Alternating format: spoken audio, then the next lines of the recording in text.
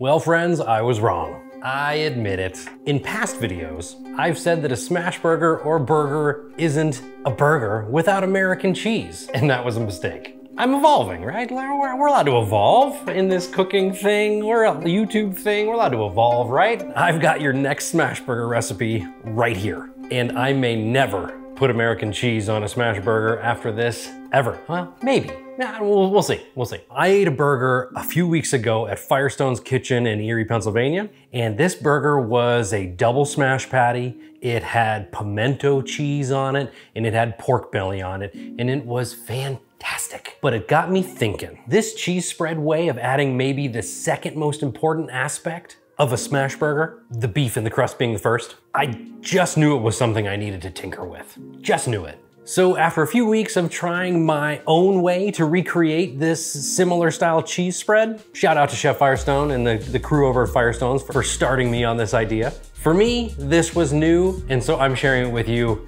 as it's new to me. And this particular way of doing this cheese spread idea on a smash burger is the absolute best way that I've done so far, after maybe six or seven tries. This is a double smash burger with bacon and chipotle pepper and adobo sauce cheese spread. Now here are the ingredients for what you're going to need to make 2 double smash burgers. If you want to make more, just double, triple, quadruple, however many you want to make.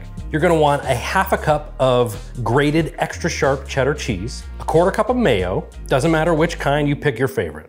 2 tablespoons of cream cheese. I've tried the regular kind and I've tried this whipped kind, and I like the whipped kind the most. 2 tablespoons worth of chopped chipotle peppers in adobo sauce. You can get them in a can like this, or you can make them yourself, but honestly, the canned is absolutely great. So save yourself a step, save yourself some time. You're gonna need 1 diced up garlic clove, a ¼ teaspoon of smoked paprika, and I've tried this both ways, with smoked paprika and regular paprika. Smoked is my favorite. You're gonna want a pinch of salt and about 10 to 15 cranks from the pepper mill. Now, most importantly, stir it all up and combine it and taste it.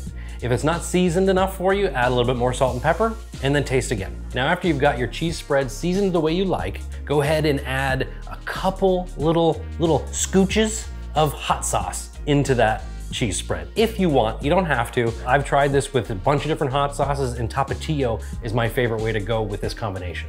Combine that all in a bowl and cover it and put it in your fridge for about an hour. This is actually pretty important. It really needs this time in your cool fridge to really let those flavors meld together, you know what I mean? And you're also going to want a thick slice of onion. Now I'm making my smash burgers on the Halo Elite 2-burner griddle. Now let's start with thick bacon and toast your buns. I like my bacon a little crispier than usual, than a lot of people, so I kind of tend to just go right up to burning it. That's just how I like it. You cook your bacon however you like your bacon. And now add on that thick cut of onions, similar to that popular Flying Dutchman burger that you may have seen going around. And I like to toss my onion right in that bacon grease. Once your bacon's done, place your balls right on that hot griddle. I'm using ¼ balls. Now let your balls sit on that griddle for about a minute and then smash. Give them a little dust of salt on that first side, and then once you see the edges of the meat become brown and moisture begins to really build up on top of the burger, scrape it and flip it. Scoop your cheese spread onto the patties and spread it as best as you can. Don't worry about being perfect here.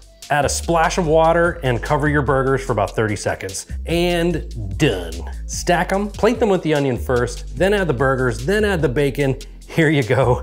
Enter the cheese dome. It's got the perfect amount of spice, tang, acidity, creaminess, gooiness. Man, if you make this recipe, you gotta come back to this video and comment down below and tell me what you thought of it. I really wanna hear from you on this. Now, I'm hoping it may have changed your life. And as always, I appreciate you. Thanks for watching, and I'll see you on the next one.